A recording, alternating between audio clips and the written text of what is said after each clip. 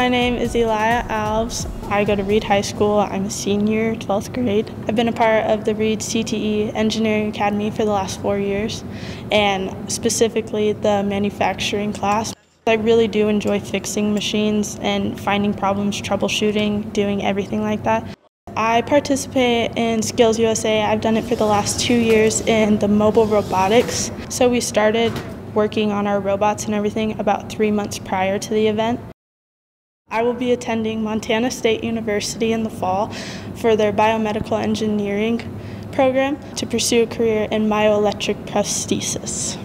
I also do outside volunteer work with a special needs community for AYSO, their VIP baseball league, along with the soccer league.